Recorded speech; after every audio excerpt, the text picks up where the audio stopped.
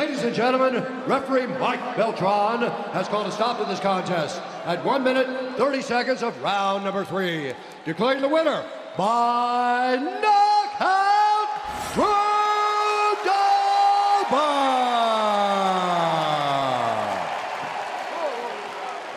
That was a wild one, Drew Dober. That's 2 wild ones in a row for you.